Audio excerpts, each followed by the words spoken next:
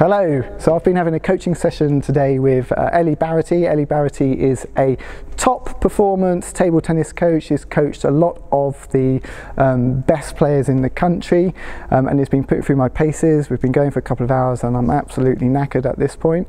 We're going to hear a little bit from Eli about what we've been working on, then we're going to see some demonstrations and go from there.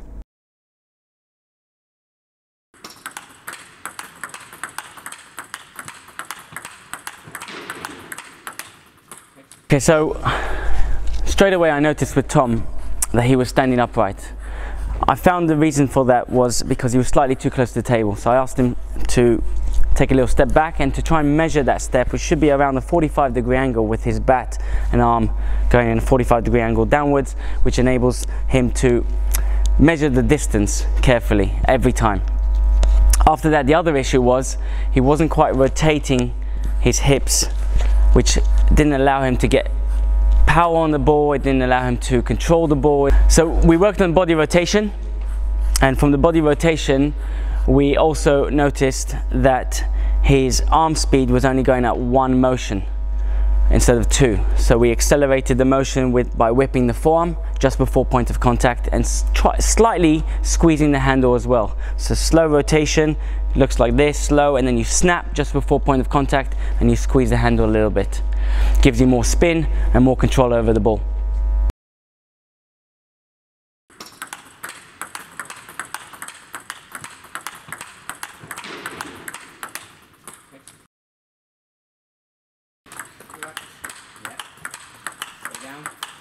Good. Snap the palm, stay down. Good, stay down. Good, good, good. And accelerate before point of contact. Good. There you go. That's it. Stay down.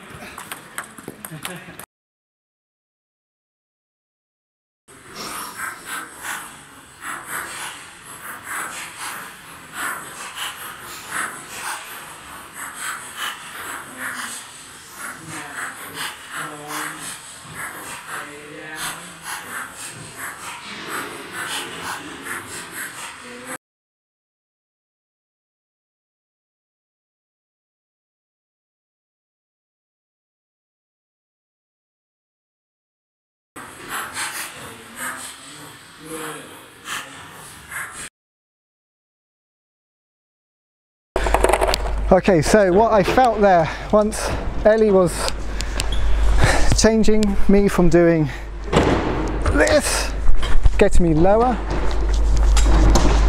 got a height problem, so getting me lower is very important. When I felt turning of the shoulders, when I got that turn in, the stroke felt so much smoother.